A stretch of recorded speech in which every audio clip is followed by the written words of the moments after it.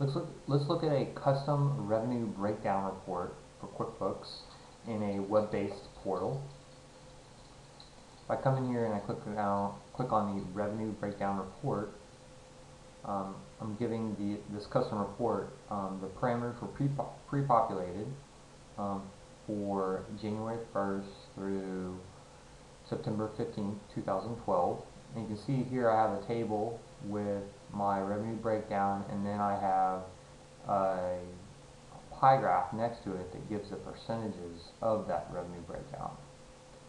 This is just a custom report that can be built using Reporting Guru's database connector that pulls data into a database, and then we put a web-based portal on it so that you can allow anyone access in your organization to view the reports. You can get different reports that you can't get out of QuickBooks by pulling data into the secondary reporting database and then reporting upon it.